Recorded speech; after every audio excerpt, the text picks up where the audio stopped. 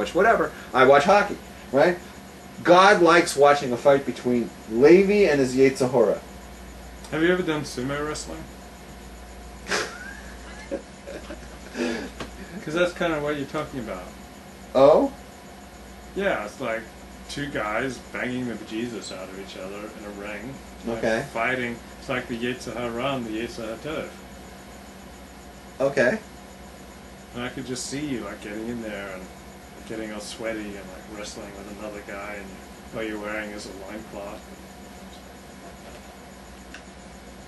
Hey, thanks for taking us there. You got any other things? A mankini, a Borat mankini. How many people watching this want to see me and Levi wrestle while wearing mankinis? That is really disturbing. I wonder how much money there we could I knew it. I knew Ginger wants to see that. I wonder how much money we could make. How much money will you give us, Ginger? How much will you donate to the show? Me and Levi will wrestle each other in mankinis. How much is that worth to you? I remember the wrestling scene in Borat. Oh my god, that was the funniest thing ever. That was the funniest thing ever. Oh my god, I was dying laughing. Oh my god.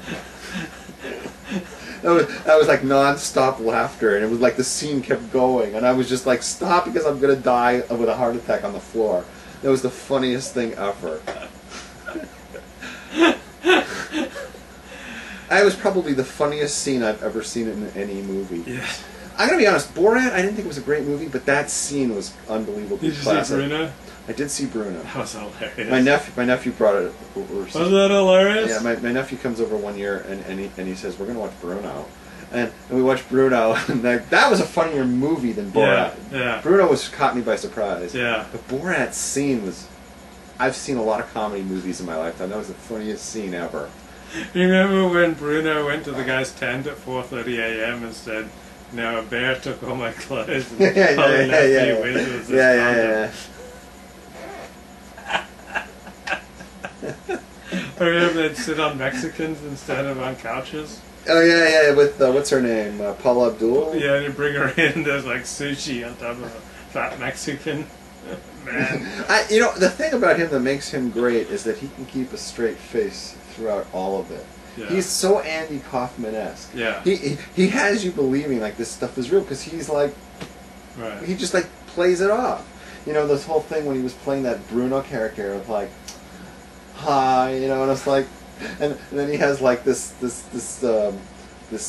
short Vietnamese whatever it was. Assistant. And, oh my god, so disgusting. That was horrible. Oh, nasty. All the nasty things he did to that little Vietnamese boy. Yeah. And then he brings in that test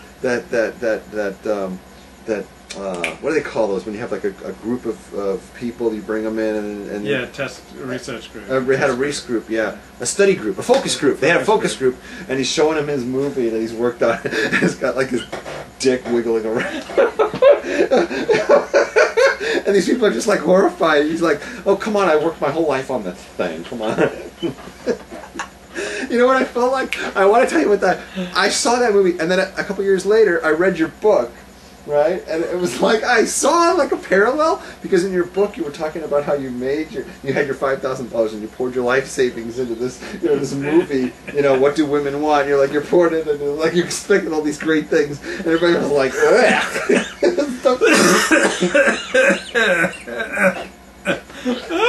You've sinned. What are you supposed to say when you do this? Huh? What are you supposed to say when you do I sinned, I transgressed. I did terrible things. I transgressed. I'm ashamed. Never do it again. So it's so important the little kiddies out there stay off the crack and stay in yeshiva.